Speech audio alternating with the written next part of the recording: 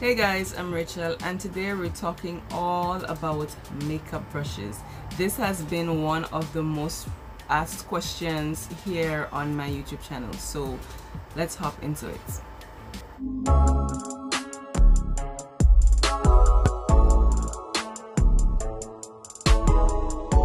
Okay, so I'm talking about brushes, their uses, the types of brushes, and some of my favorite brushes to use on a daily basis. Makeup tools are just as important as your makeup products, because if you don't have good makeup tools, you cannot achieve a flawless makeup look.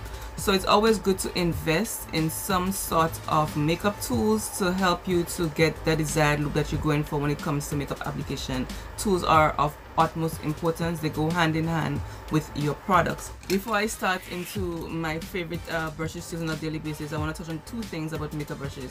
Makeup brushes are either synthetic or natural hair brushes. Synthetic meaning they were man-made, and natural hair meaning they were made from the fur of animals. And as it says, synthetic brushes are more like plasticky, and natural hair is very similar to your own natural hair. So synthetic brushes doesn't hold on to your product as much, but a natural hair brush will hold on to the product. So it depends on the look that you're going for. You will see which brush you choose to gravitate towards, but I would recommend having both in your makeup collection, your makeup kit. Another thing to bear in mind when it comes to your makeup brushes is the density of the brush. And what I mean by that is some brushes are packed, the bristles are shorter, and there isn't much movement in it like this one. This is a very dense brush, so what that's gonna do is gonna pack the color on a punch. It's really gonna hold the product and pack it on because it's very dense. And this is a natural hair brush, and as you can see, it's longer and there's more movement in it, there's more blendability in it, so it allows you to blend the color at the same time. It's not gonna pack it on too much as compared to a denser brush. So these are things you should bear in mind when it comes to makeup brushes: the density and how it's made, synthetic. So let's start with face brushes, because I feel like face brushes are simpler and they're just not as intimidating as eye brushes. I know that there's so much brands out there that makes makeup brushes these days, and that can be very intimidating because you don't know what it is you should try. But off the top of my head, some of my favorite brands are e.l.f. Cosmetics, Morphe, BH Cosmetics, and Real Techniques. Their brushes are very good. They're very inexpensive, they're very affordable, anyone can afford it. So these are just my favorite brands. I thought I'd throw that out there so you can look into purchasing brushes from them. They are just very good and you just will not regret it. Alright, so the first brush I want to talk about is a foundation brush. Mine is busted, but that's the only foundation brush I've used and love, because I am not a foundation brush girl. I am a sponge girl. I love my beauty sponges. I feel like I get a better application with it, but I just feel like it's a necessity to actually have a foundation brush in your kits. This one I bought off Amazon.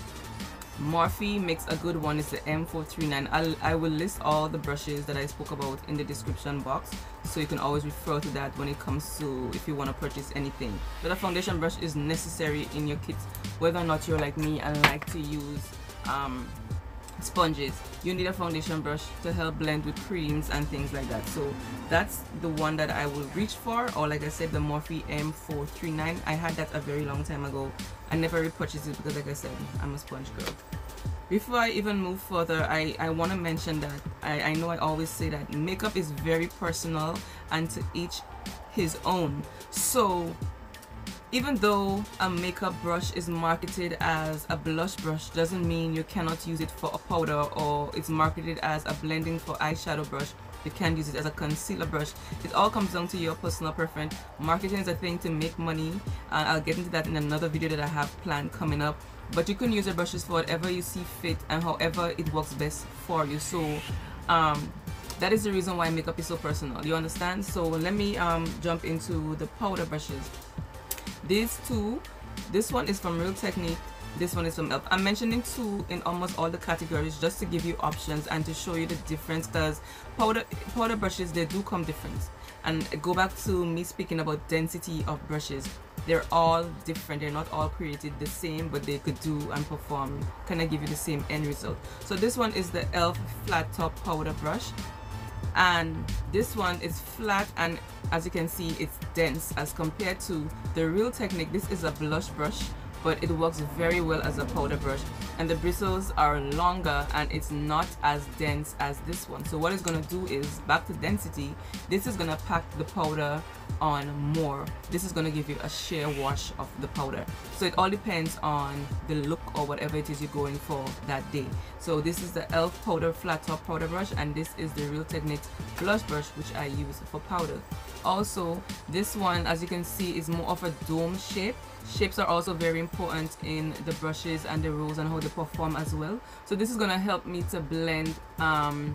There's a blending power to it because of the way it's shaped. The bristles are not all the same length. So these are the powder brushes that I like to use on a daily basis. Contouring or bronzing. When it comes to contouring and bronzing, let me speak on bronzers first. I like using a brush that's like this. It's bigger, it's fluffier, because bronzer just tend to just bronze and add some color back to your face. So I don't want anything to pack the color on with a punch. I want something that has more of a blending ability to it, and I like using a brush like this for my bronzer. And this is an e.l.f. brush. I had it so long the name probably came off of it too, but I like using this because it's gonna help me to blend it and give me the sheer wash of color that I'm looking for. It's not gonna be very, very precise when I apply my bronzer, which is what you want when you're applying bronzers. Then I have a Real Techniques contour. This one is a contour brush, and I actually use this for contouring. As you can see, the brushes, it's a smaller brush, and the bristles are shorter and denser, but it's still gonna allow me to blend. It's gonna allow me to be very precise with where it is I want to apply the contour, and that's what contour does. You want to be kind of precise to where you apply it and still be able to blend it so that it's not that harsh. So these are my two favorite brushes for applying bronzer and contour. It's the Real Technique contour brush and the e.l.f. brush. Like I say, I will list the names in the bottom bar. When it comes to applying like a cream contour, I love using the e.l.f. Cheek Cream and Powder Blush or the Morphe E8 brush. Again, they are totally different, but they perform almost the same. This one is of a denser, the bristles are denser, and it's a synthetic brush, so it's not going to hold on to my product as much. This one is softer and has longer bristles, so they're going to perform differently, and it depends on, like I say, the look that you're going for that day. This is also like, you can use this as a foundation brush if that's your thing. They really get into every crease and crevice of your face, but it's just too small for me, and I would not be preferred for that. So I love to use it for creams also because my face is small. So like I said again, makeup is personal. This works well for me. A bigger brush might work better for you, but this is what I love to do for creams, and they are synthetic brushes. They just work better with cream as opposed to natural hair brushes. So these are my favorite contour brushes to use. For blush, I love using this e.l.f. It's a highlight brush, and this is actually a blush brush that I had for years that I bought in a set from Coastal Scents. I bought that. That's one of my first brushes that I ever bought, and I still have so much of the brushes. They were just such good quality brushes. So if you notice, this one is on an angle. It's shorter, denser, and obviously it's more compact because it's denser. And this one is longer and it's more dome shaped. And like I said, I reach for these depends on the look that I'm going for, whether I want a sheer wash of color, whether I want it to be packed on. So that's basically what brushes are about. It's just what your preference is that day. You reach for the brush based on the look that you're trying to achieve that day. So this is just gonna, it's longer, so it's gonna give me a nice sheer wash of color, and this one is gonna pack it on more for me because it's shorter and it's denser. But these are two of my favorite blush brushes.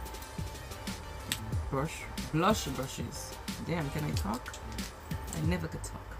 The last for the face is a highlight brush. So where is the other one? This is a Real Techniques setting brush. It's marketed to like set your under eyes, put powder and stuff underneath your eye, which is really, really good for as well. And you can also use this to blend concealer out underneath your eye as well. But I love it for my highlight, my cheek highlight. It just works really well and packs on just the right amount of pigment. The size is perfect for that for me, and I just prefer to use this as that.